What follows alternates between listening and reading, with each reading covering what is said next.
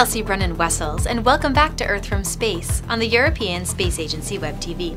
The Copernicus Sentinel-2 mission has captured a rare snowfall in northwest Algeria on the edge of the Sahara Desert.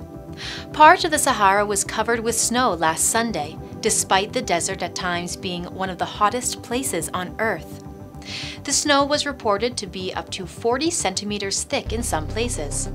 Although temperatures plummet during the night, snowfall is very unusual in the Sahara because the air is so dry. It is only the third time in nearly 40 years that this part of the desert has seen snow. Most of the snow had melted by the end of the next day, but luckily the Sentinel-2A satellite happened to be in the right place at the right time to record this rare event from space. While snow is common in the high Atlas Mountains, the image shows that, unusually, snow fell on the lower Saharan Atlas mountain range. The image is dominated by the orange-brown dunes and mountains dusted with snow.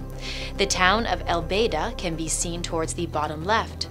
To the east of El Beida, a cultivated forest is visible as a red rectangle. The image, which has been processed to display vegetation in red, shows that there is very little flora in the region.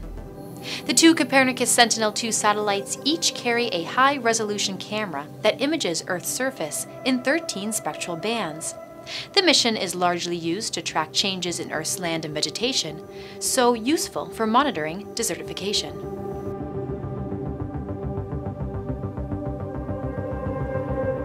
And that brings us to the end of this edition of Earth from Space. Remember that to learn more about space or about our planet, you can visit our website at www.esa.int. From the ESA Web TV studios, have a great day.